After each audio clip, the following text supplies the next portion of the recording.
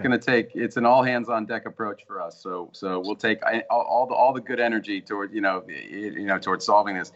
And yeah, I mean, to Gary's point, I think, Bill Clinton said to us probably over 10 years ago now, he looked at the model and he goes, this is going to work, guys. And he goes, just keep running the numbers up, run the numbers up. And he was right. It's at a certain point you become undeniable. Like we reached our first 1 million people in 2012, and now we hit 2 million people a quarter.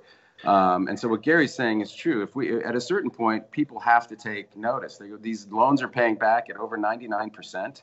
This is a very good bet.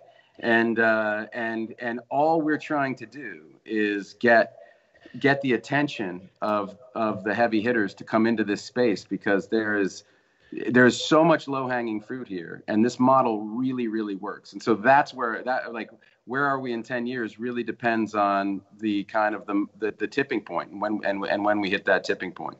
Absent that, just the work we're doing, I mean, we'll have hit 60 million people in a couple of years, which is nothing to sneeze at. Had we been drilling wells, we would have been doing that for a number of lifetimes to hit that number. So that's exciting, but what's really exciting is the next step, and that's what we're aiming towards.